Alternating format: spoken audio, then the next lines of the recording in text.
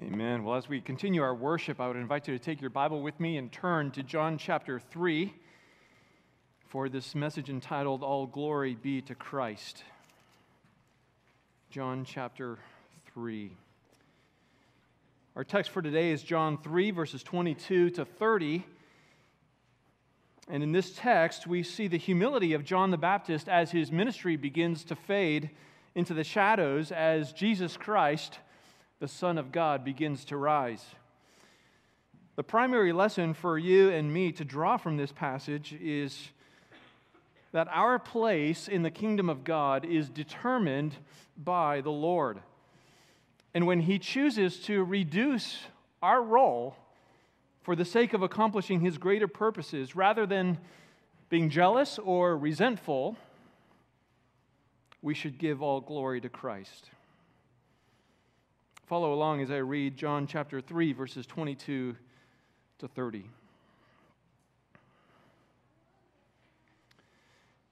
After this, Jesus and His disciples went into the Judean countryside, and He remained there with them and was baptizing.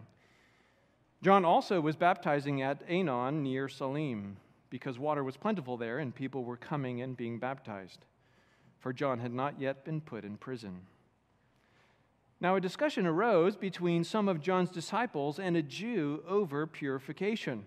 And they came to John and said to him, Rabbi, he who was with you across the Jordan, to whom you bore witness, look, he is baptizing, and all are going to him. John answered, a person cannot receive even one thing unless it is given him from heaven. You yourselves bore me witness that I said, I am not the Christ, but I have been sent before him.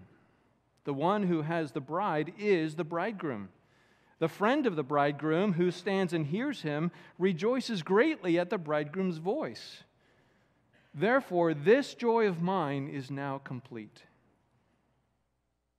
He must increase, but I must decrease. Let's pray. Our Father, with this text open before us, we submit our minds and our hearts to what the Spirit would teach us today. Open our minds and illumine our hearts. Show us Christ. Sanctify us by the truth. Your word is truth. Give hearing to deaf ears and sight to blind eyes and life to dead souls. We believe, Holy Spirit, that you and only you have the power to save and to sanctify. And we pray that you would do that for the sake of Christ and the glory of his name. We pray. Amen. The limelight is an enticing place to be. The idol factory, otherwise known as the human heart, which collectively creates a culture, has always been prone to elevate certain individuals to a position that we would consider a celebrity.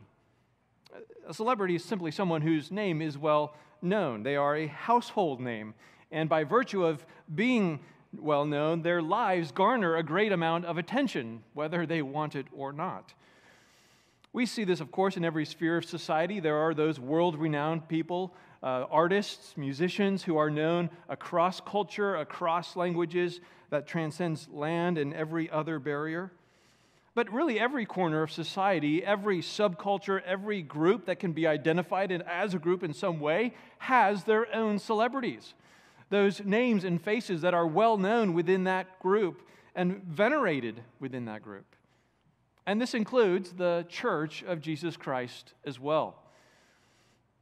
This dynamic puts on display the sinfulness of the human heart.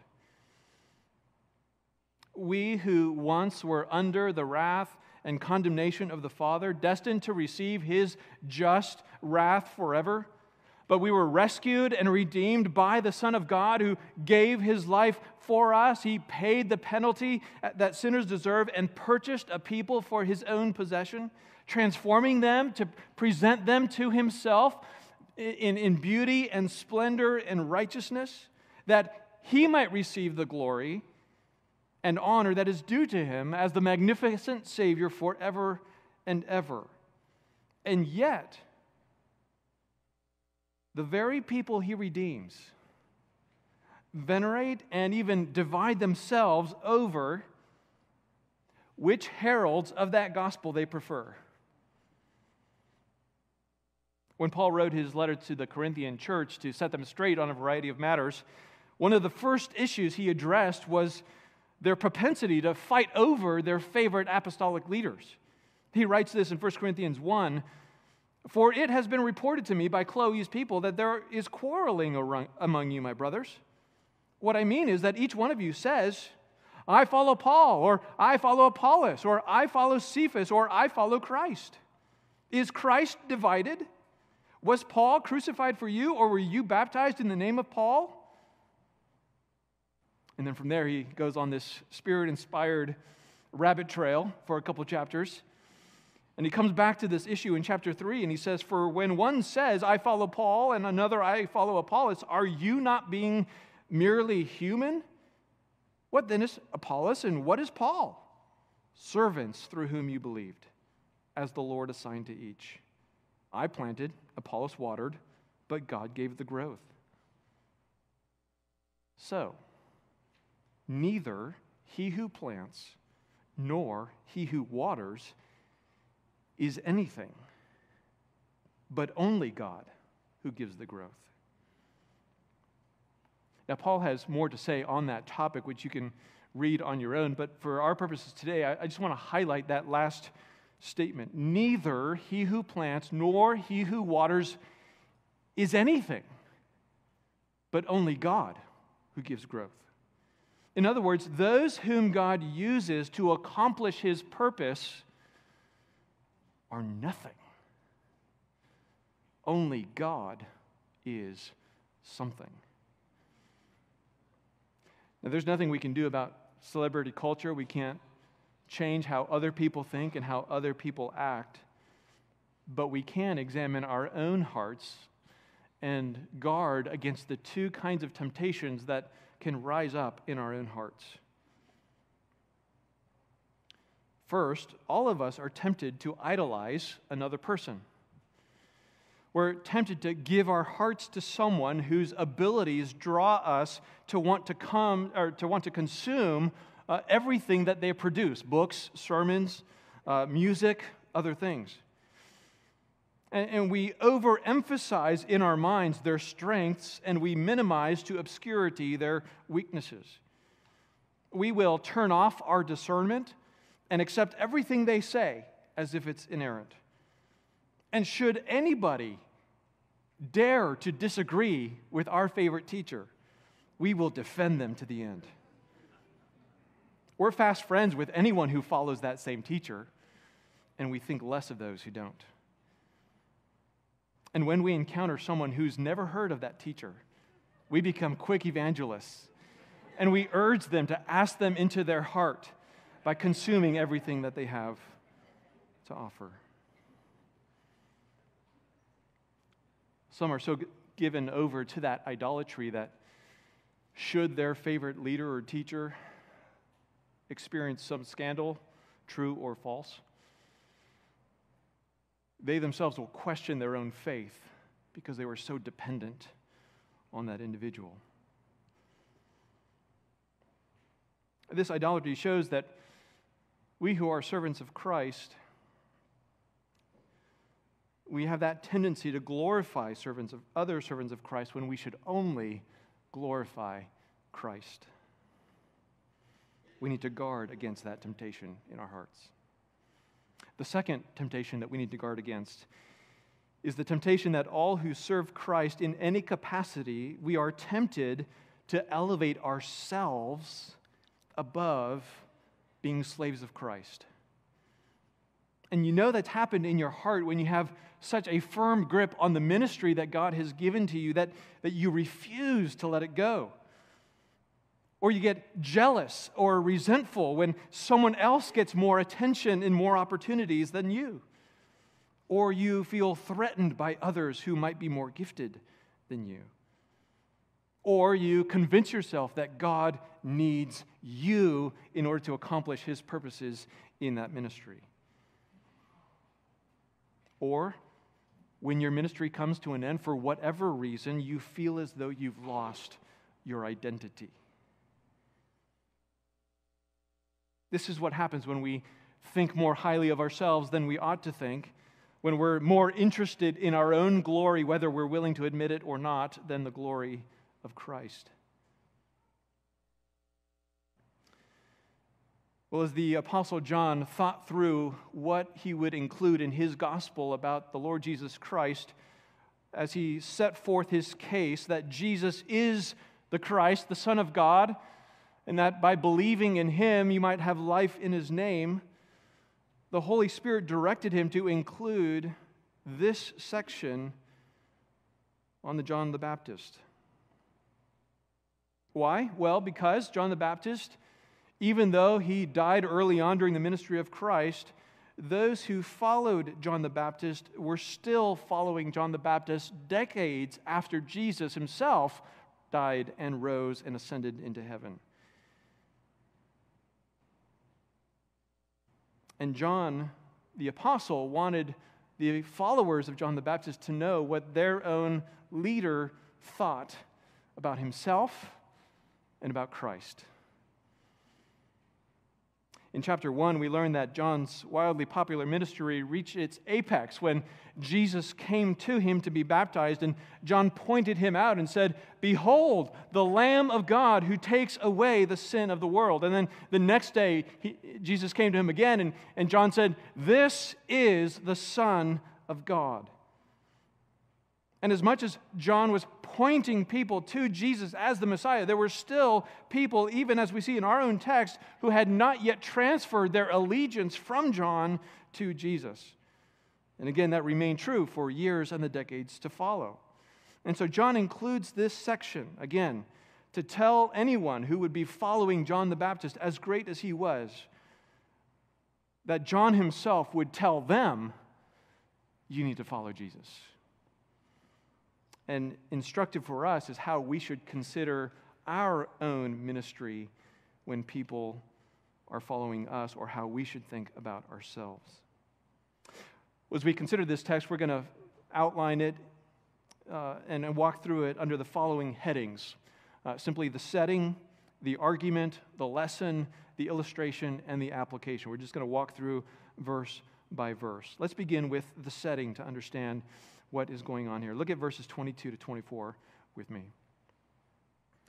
The Apostle John writes, "After this, Jesus and his disciples went into the Judean countryside, and he remained there with them and was baptizing. John also was baptizing at Aenon near Salim, because the water was plentiful there, and people were coming and being baptized, for John had not yet been put in prison." Notice those first two words, "after this." This clearly refers to the time that Jesus had spent in Jerusalem for the Passover. Jesus would have been there for the better part of a week, perhaps a little bit more, and it was a busy week. He began that week, as we saw in chapter 2, cleansing the temple. And after that removing of the animals and the money changers from the temple, he spent most of the rest of the week teaching and performing miracles. And then he celebrated the Passover. And either before the Passover or after the Passover, he had the interaction that he had with Nicodemus, which we studied last few messages in verses 1 to 21. So it was a busy week. After that busy week, Jesus and his small band of disciples, not yet the full 12 disciples, started to head back to Galilee, where Jesus' hometown was. But before they could get there, they would make a couple stops here, and as we'll see in chapter 4, in Samaria. And in this particular stop, they baptize people. The text says, after this, Jesus and his disciples went into the Judean countryside. Your Bible might say the land of Judea, which would be a more literal rendering. Jerusalem itself is in the land of Judea.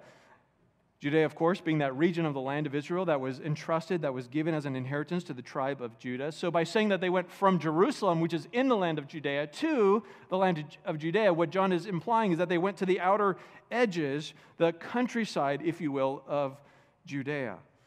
And since he was aiming to go north to Galilee, most likely he was on the eastern edge of Judea, which was going along the Jordan River, because that would be the easiest way to go all the way north to Galilee. And Jesus and his disciples, as they're making this trip, would not have been alone. There'd be thousands, perhaps tens of thousands of Jews who were also streaming out of Jerusalem, making their way back to Galilee or wherever else they lived after the Passover. So when they reached a place of water, namely the Jordan River, Jesus decided to stop and baptize people. Remember that in chapter 2, verse 23, it says, "Now when he was in Jerusalem," speaking of Jesus here, "at the Passover feast, many believed in his name when they saw the signs that he was doing." Now, as we saw, that was not a genuine faith. That was a superficial faith. And yet, they believed sufficient to be baptized by Jesus. They would have heard of the preaching of John the Baptist, that the Messiah was coming, and now the word would have spread that John himself had pointed out the Messiah, and then those who were in Jerusalem would have heard Jesus' teaching and experienced his miracles, so they were eager to be baptized by the Messiah. Why were they being baptized? Well, because John was a prophet of God, and he was proclaiming a message of repentance and baptism. It was a command of God through his prophet that you must be baptized to prepare for the Messiah. And so, naturally, in obedience to that message by the prophet, they were being baptized. And Jesus, as he began his ministry, was also preaching the same message, though he was speaking about himself, not some other Messiah, of course. Matthew 3:12 tells us the essence of John's preaching, where John preached, "Repent, for the kingdom of heaven is at hand." And then verses 5 to 6 there of Matthew 3 tells us the response that the people had to his preaching. It said, "Then Jerusalem and all Judea and all the region about the Jordan were going out to him, and they were baptized by him in the river Jordan, confessing their sins." That's what was happening before Jesus came. And then Matthew and Mark tell us the message that Jesus preached as he began his ministry, and they summarized it as, "Repent, for the kingdom of heaven is at hand." That's the exact same message that John preached. So again, Jesus and John were baptizing in light of the message that had been given to John from God. The baptism that those people received was not the Christian baptism that you and I would be familiar with, where we symbolize unity with Christ in his death, burial, and resurrection for the forgiveness of sins. Rather, the baptism of John and Jesus symbolized the washing of sin and turning of hearts to the Lord in preparation for the Messiah's kingdom.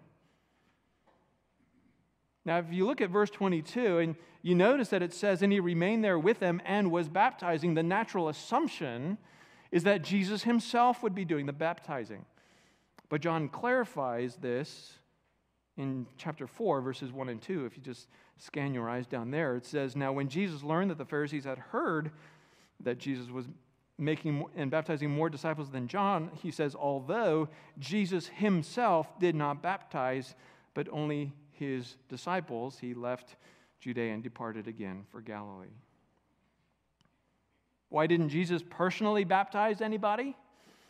Well, Scripture doesn't tell us, but I believe it's because Jesus knows the human heart.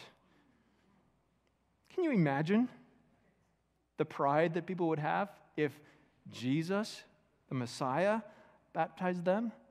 I mean, there'd be a crowd of people gathered together, and one person would say, "I was baptized by one of the disciples of John."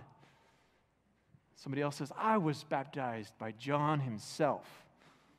Somebody else, "I was baptized by a disciple of Jesus." You think you got a story. I was baptized by Jesus. I mean, there are many today who think it's something special to be baptized in the Jordan River itself. Can you imagine how great of a temptation it would be to be filled with pride if Jesus baptized you? So Jesus knows mankind all too well to baptize anyone, so he has his disciples do it. Well, look at verse 23. John also was baptizing at Aenon near Salim because water was plentiful there and people were coming and being baptized. Now, we don't know where either of these cities are for certain, but archaeologists' best guess is that Aenon and Salim are on the northeast corner of Samaria, really between Samaria and Galilee, not far from the west bank of the Jordan River. Whether John himself went to Jerusalem for the Passover, we don't know, but he and his disciples had moved at some point from the southern part of the Jordan River further north into this area. Now, verse 24 tells us of the rather obvious fact that John had not yet been put in prison. He couldn't well be baptizing people if he was locked up in a cell in prison. So why does John tell us this? Well, it's because if you were to read the other Gospels, which were written first, you would assume that in light of everything that John has been telling us so far in his Gospel, that John the Baptist had long since been put in prison. In fact, if you read the other Gospels, the implication is that as soon as Jesus was baptized and went into the wilderness for 40 days, that John was put in prison almost immediately after that. I mean, listen to how tightly Mark puts this in Mark chapter 1, verses 13 and 14. He says, "And Jesus was in the wilderness 40 days, being tempted by Satan, and he was with wild animals, and the angels were ministering to him. Now, after John was arrested, Jesus came into Galilee proclaiming the gospel of God."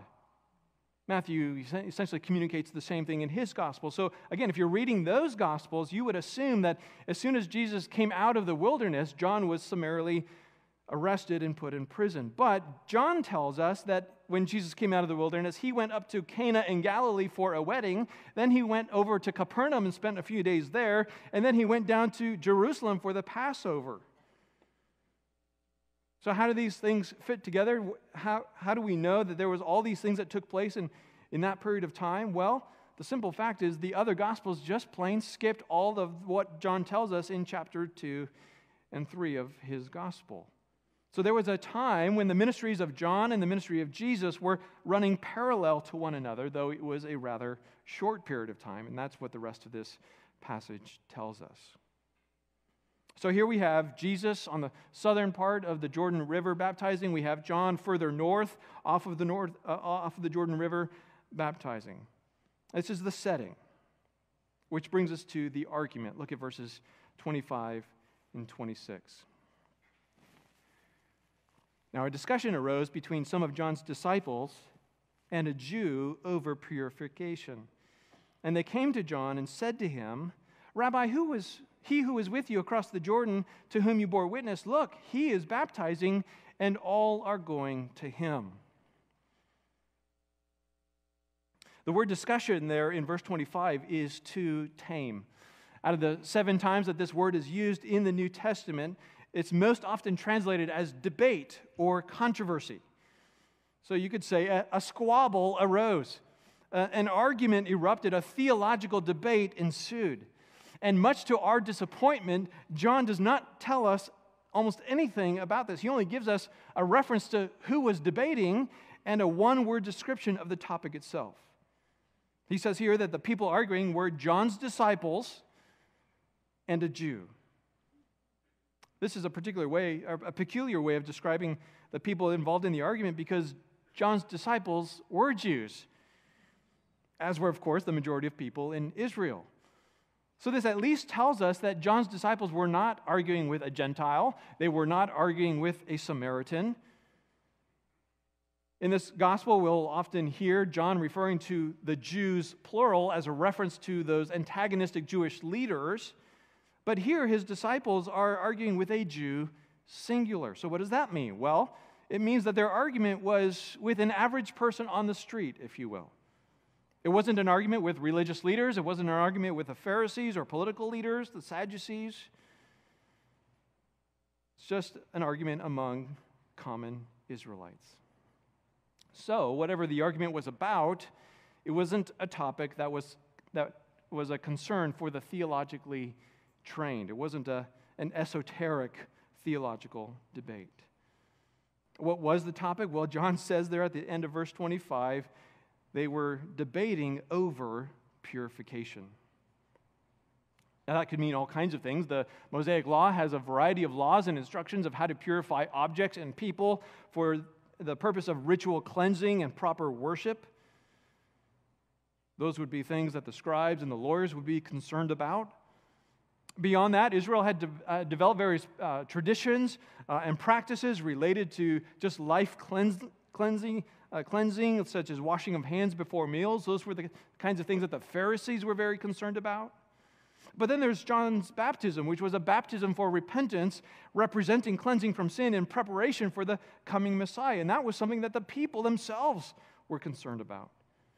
So what aspect of purification were they debating? Well, perhaps verse 26 will give us a clue. It says, "And they came to John and said to him, 'Rabbi, he who was with you across the Jordan, to whom you bore witness, look, he is baptizing and all are going to him.'" Now, perhaps you're like most interpreters and you're wondering, what in the world does that have to do with purification? In fact, most would treat verse 25 and verse 26 as completely unrelated statements. But given the intense purposefulness of John's gospel, that seems rather unlikely, and especially since verse 26 begins, both in English and in the Greek, with the word "and." In other words, John attaches verse 26 to verse 25, or rather those two sentences, since the verse numbers came later. So it's up to us, the reader, the student of Scripture, to discern that connection. Well, whatever the argument was, they came to John because they considered him to be a respected teacher. That's what rabbi means. And they wanted to get his answer to the question that they've been discussing.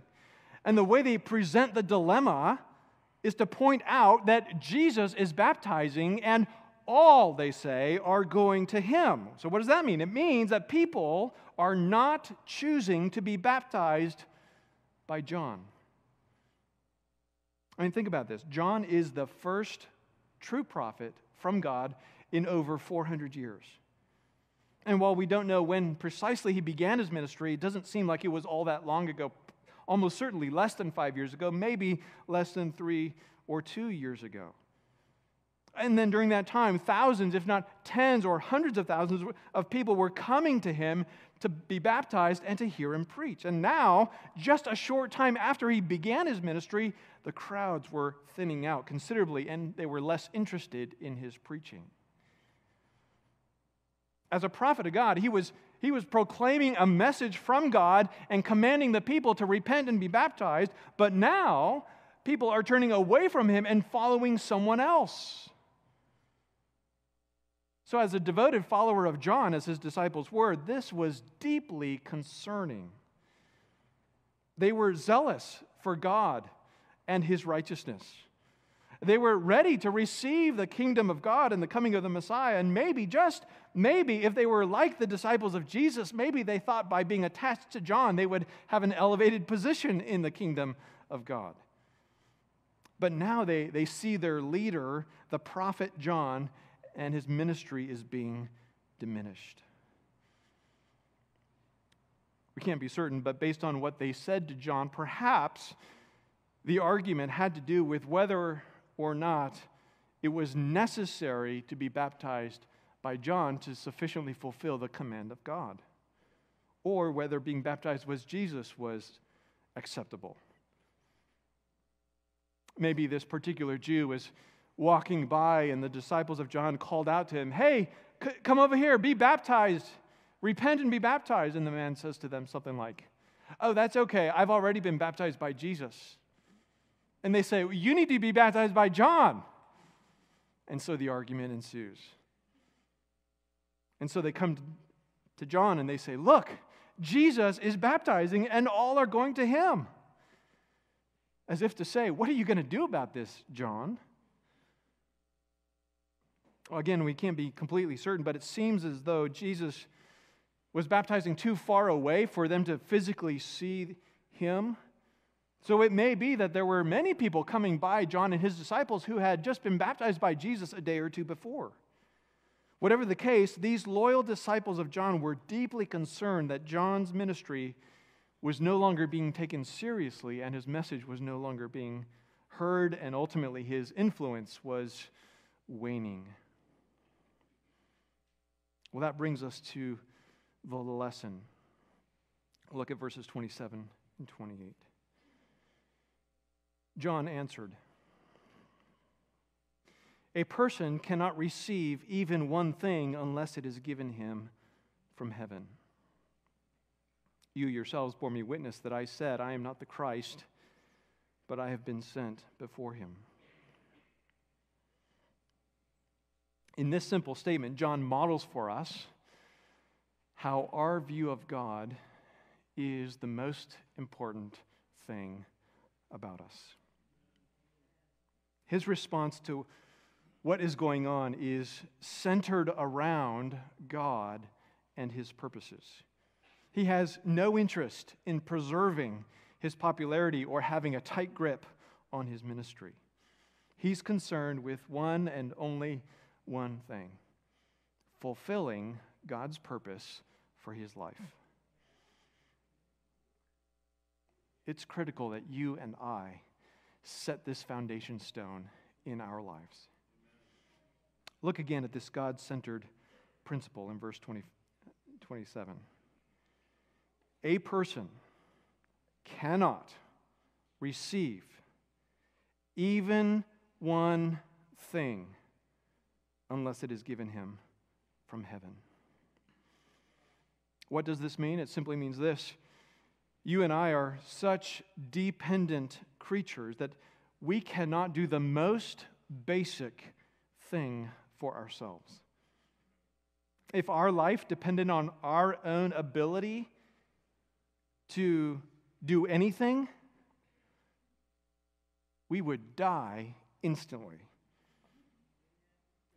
We are, understand this, you and I are just as dependent as a newborn baby. What can a newborn baby do and provide for itself? Nothing.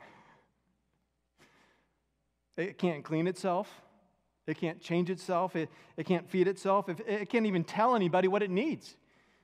A newborn baby in any position is like a turtle turned over on its back. No matter how much it flails, it's not going anywhere.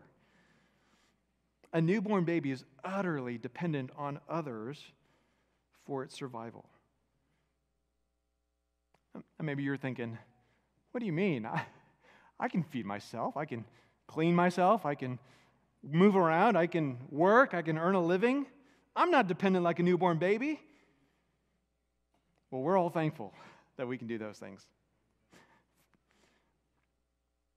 But consider this. Do you keep your heart beating? Do you keep your lungs breathing? Do you command your blood to flow and be refreshed with oxygen and carry it throughout your body? Do you direct the synapses in your brain to fire and carry those messages throughout your body? Do you keep your memory logs in order? I know you don't. I know I don't. With every step, do you consciously control your muscles so that they engage and disengage just right to make smooth movements? Do you tell your stomach how to filter the food that you eat and split the molecules to ensure that the nutrients are retained and the waste is passed along? I mean, we could go on and on. And even if you had the ability to keep yourself alive by sheer will and cause your body to function, you would still be utterly dependent. I mean, did you decide when in history you would be born? Did you determine into whose family you would be born? Did you decide how you would be educated as a child? Did you give yourself your personality, or upon salvation take for yourself spiritual gifts that you would have? Can you control your employment or ministry opportunities that come your way and guarantee that you get the ones that you want? Can you ensure that the people around you respond to the things that you say the way you think they should respond, or do the things that you think they should do? Your life, from the very physiological functioning to the circumstances and relationships and opportunities, are not of your own ability to determine. They are all from God in heaven. No one has the ability to receive not one thing. That's what it literally says. Unless it is given him from heaven. There's nothing that you have. There's nothing that you are. There's nothing you've accomplished which was not given to you. Your life, your strength, your intellect, your personality, your opportunities, your accomplishments, your ministry, it all comes from the Lord, who is the sovereign King of heaven and the giver of all good things. Even as James 1:17 says, every good gift and every perfect gift is from above, coming down from the Father of lights, with whom there is no variation or shadow due to change. This is true of all of our service to the Lord. Do you serve as a greeter in the church? That is a gift from the Lord. Do you serve as a worker in the nursery? That is a gift from the Lord. Do you teach those 3-year-olds that can't sit still and you're not sure if they understand? That is a gift from the Lord. Do you teach teenagers? That is a gift from the Lord. Do you serve the body by cleaning up the facility or building the facility? That's a gift from the Lord.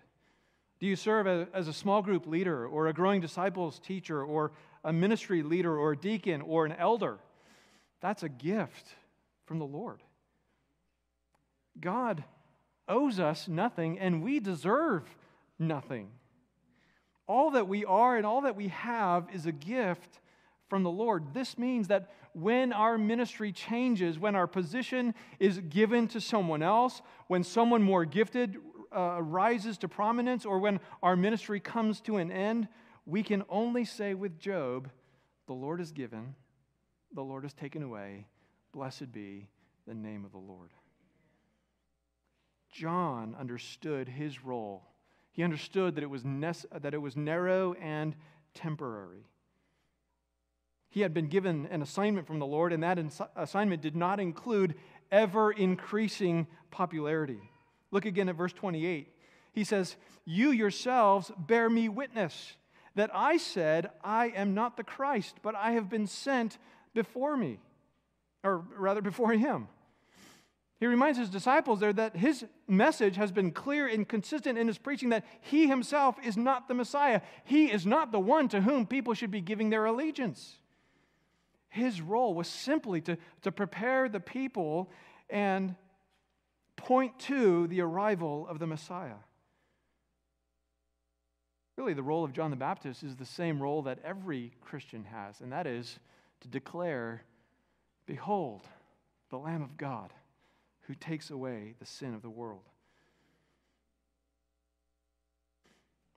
Whatever you or I do to serve the Lord, it would be a travesty if we got the idea in our head and in any way communicated to others, it's all about me. This is my ministry. I'm in charge. Everyone has to follow me.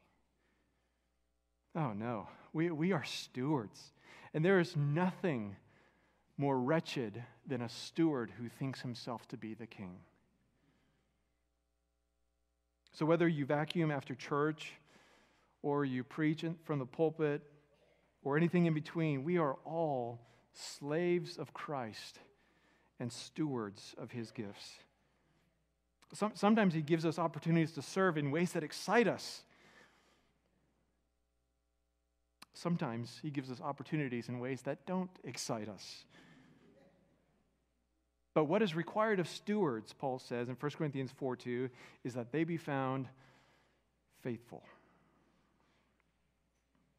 John the Baptist was a faithful steward, and because he understood the stewardship that was entrusted to him, he was not bothered that many people were going to Jesus. In fact, he was excited. And so to emphasize this lesson and his own personal disposition, he moves from the lesson to the illustration. Look at verse 29. He says, "The one who has the bride is the bridegroom. The friend of the bridegroom who stands and hears him rejoices greatly at the bridegroom's voice. Therefore, this joy of mine is now complete." This is a perfect illustration, and its meaning is even beyond what John the Baptist understood. But before your mind goes to the apostolic teaching that the church is the bride of Christ, remember that John the Baptist knows nothing about the church. He'll be in heaven before Jesus begins to teach about the church, and certainly before the church is born in Acts 2. So in his mind, he's simply using a crystal clear illustration to make his point. But as is often the case with the prophets, he spoke truths that he didn't fully understand. So let's begin with John's intended meaning here. He begins with the obvious. At a wedding, the bride belongs to the bridegroom. Everybody at the wedding, including the wedding party, understands the primacy and the exclusivity of the relationship between the bride and the bridegroom. For a friend to stand between them or alongside them as a third wheel, if you will, is unthinkable.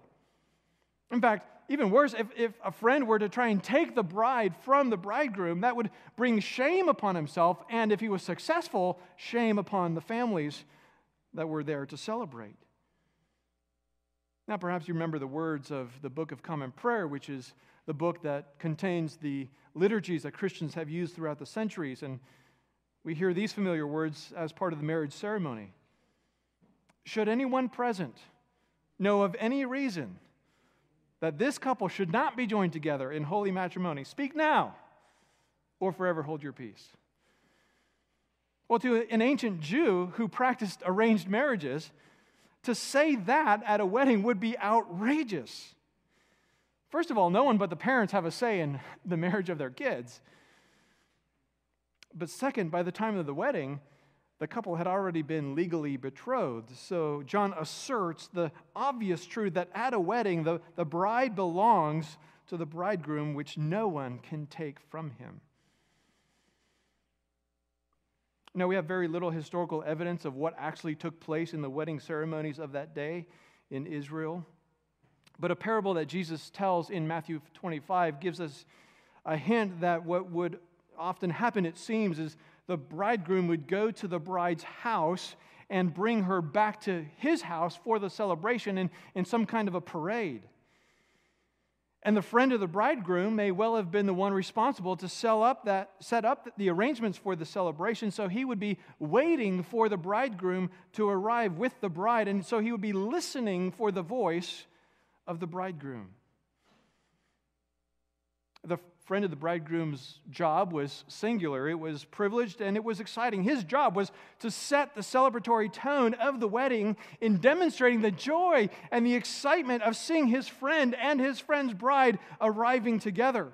And then as he observes the finalization of the marriage, he rejoices with exceeding joy at the blessing of God upon his friend.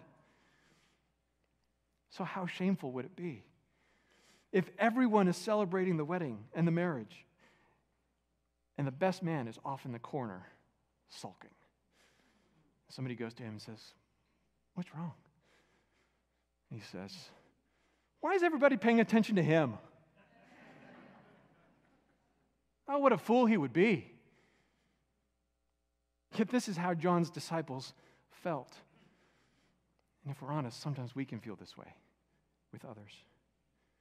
They, the disciples of John, took offense on behalf of the friend of the bridegroom when they should have been celebrating. But not John. John took no offense. He says there at the end, "Therefore, this joy of mine is now complete." His eyes were fixated on fulfilling his mission. Therefore, his heart was full of joy at the coming of Jesus. And the more people that went to Jesus, the more successful John's ministry was, and the more joy that he had. And as long as people were still following John, while Jesus walked around Israel, John's ministry was not yet complete. His mission was to work himself out of a ministry. to point people to Jesus so that they would stop following John and instead follow Jesus.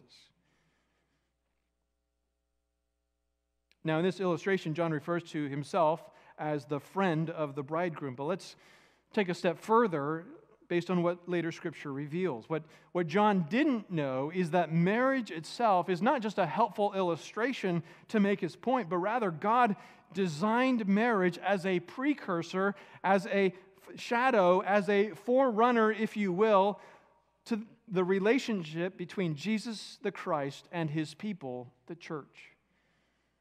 Just as John himself was the forerunner, preparing people for and then pointing to Jesus, so marriage is meant to help us understand and point to Jesus. Keep your finger here and turn with me over to Ephesians chapter 5. Ephesians chapter 5, this is not the only passage that teaches this, but it certainly is the most extensive. Ephesians chapter 5, verses 22 to 23. The Apostle Paul is talking about marriage, and he says this in verse 22. Wives, submit to your own husbands as to the Lord. For the husband is the head of the wife, even as Christ is the head of the church, his body, and is himself its Savior. Now, as the church submits to Christ, so also wives should submit in everything to their husbands. Husbands, love your wives as Christ loved the church and gave himself up for her, that he might sanctify her, having cleansed her by the washing of water with the word, so that he might present the church to himself in splendor, without spot or wrinkle or any such thing, that she might be holy and without blemish.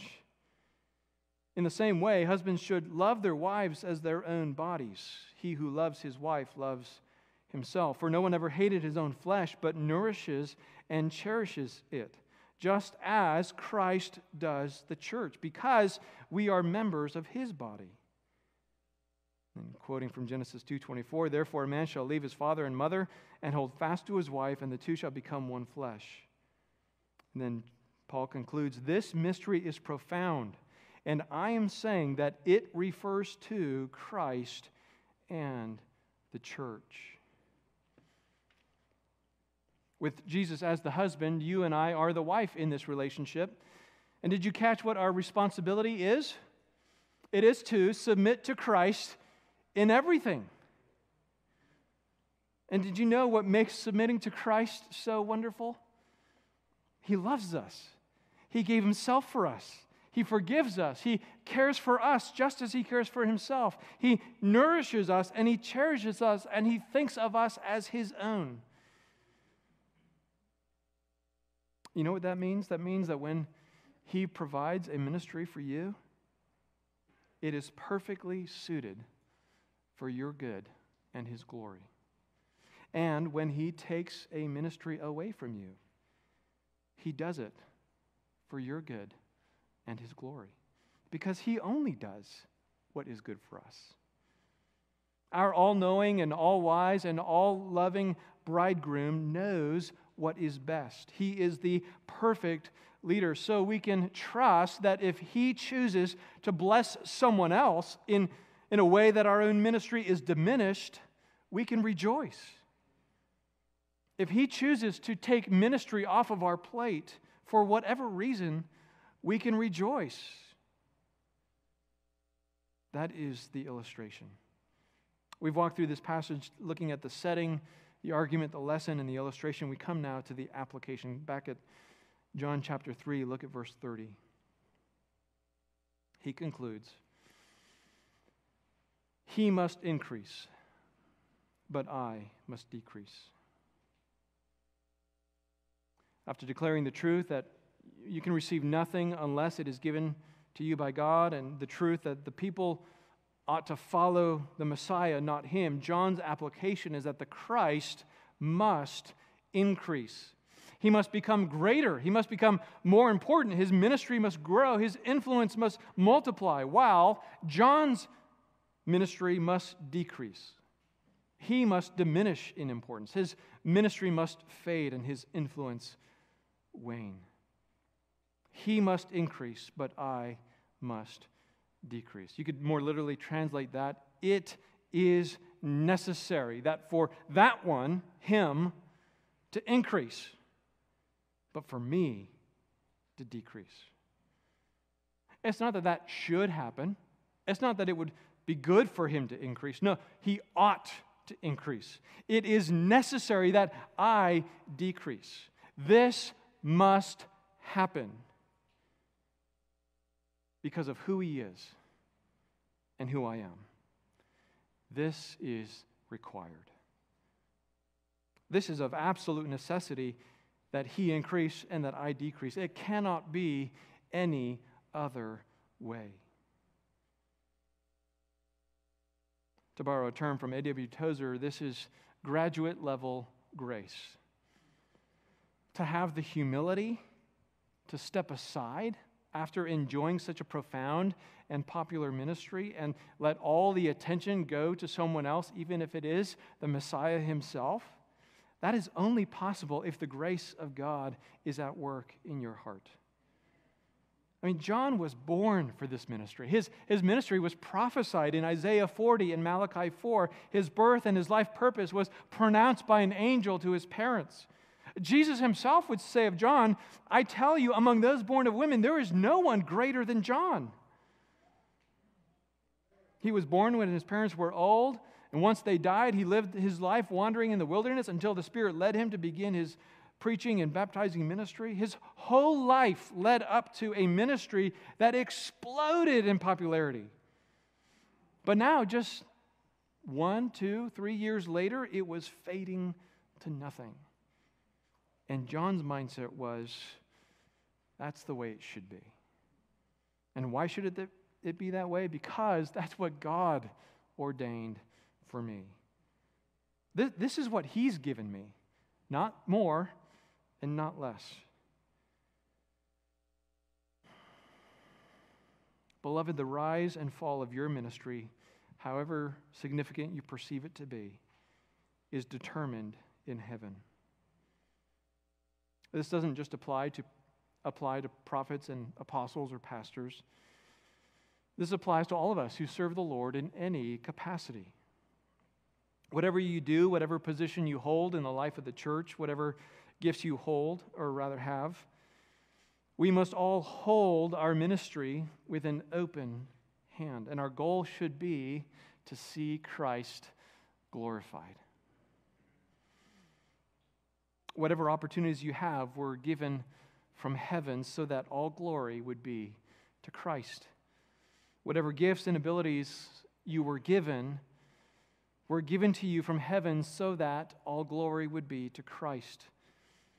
Whatever apparent success you experience comes from heaven so that all glory would be to Christ. And if our ministry is taken away, we can rejoice because it's all about Christ and not about us.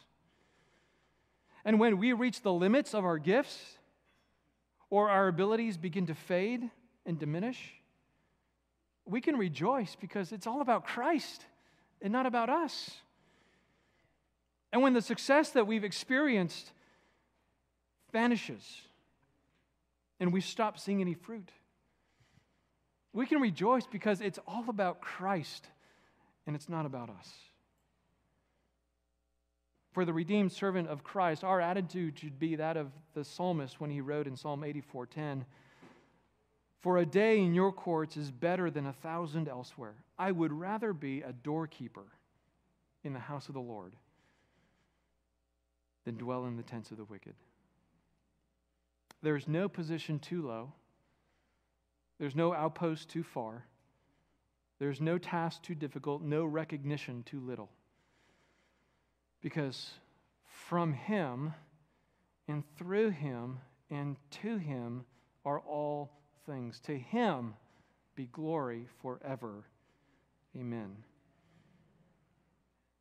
We are slaves and stewards of His kingdom.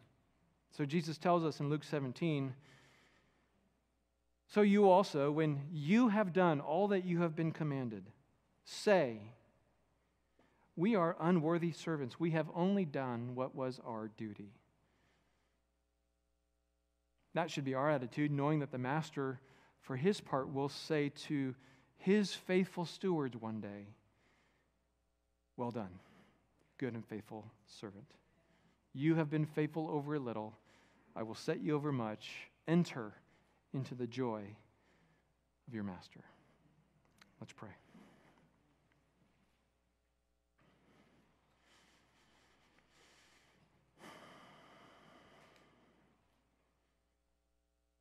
Heavenly Father, we thank you for John the Baptist. It's obvious that you worked powerfully in him. You didn't just give him a message which he proclaimed, but you granted him the grace and the strength to carry out that message, even in the face of opposition. More than that, you gave him the grace to remember his station, that he was your servant, and that Christ is all. Lord, would you help us in our own hearts? Many of us serve in many capacities in this church. We have many leaders, many servants who do big things, who do little things, those who are known, those who are unknown, people who are up front, people who are behind the curtain.